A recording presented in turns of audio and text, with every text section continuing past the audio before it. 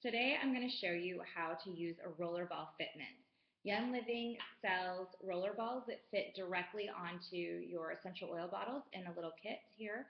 And they come 10 to a package and they're less than $10, so less than $1 a piece, and totally worthwhile for many oil choices. So today I'm going to show you, there's someone who's not feeling well.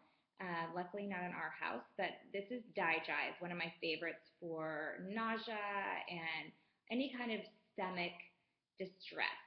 So I'm going to show you how to do this. This is a 15 milliliter bottle, and I say that because on the 5 milliliters, sometimes it's best to remove this white piece on the bottom so it fits better, but on a 15 milliliter, you don't need to. So I'm going to take the white cap, and I'm going to pop the plastic fitment out.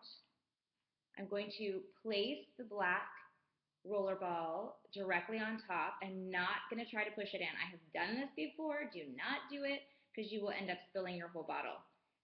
Then you put the black cap on and just simply twist it in, and you might have heard that click, and ta-da! You now have a rollered essential oil bottle.